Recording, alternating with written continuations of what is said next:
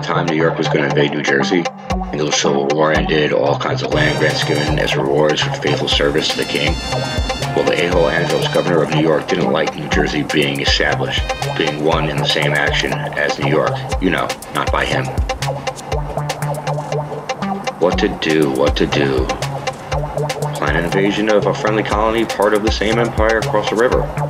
But New Jersey was better defended than New York cared for it, so instead the governor of New York sent thugs, mafia style, to beat and jail Philip Cartwright, the governor of New Jersey. Some things never change. Philip Cartwright wasn't liked very much by the people of New Jersey anyhow, but he sure was stylish.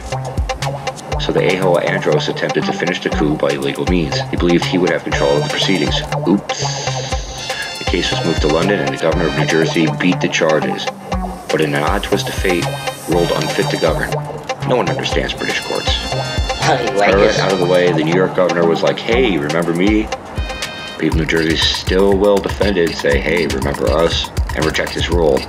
Then elect a Quaker for governor. Quakers are pacifists that would fix the Anglican-Presbyterian tensions. What could go wrong?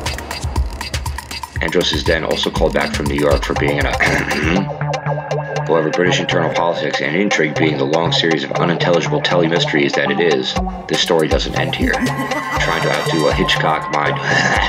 Centuries before Hitchcock, the king dies, the Duke of York, his brother James, becomes king, and then Edmond Andros is appointed governor of New England.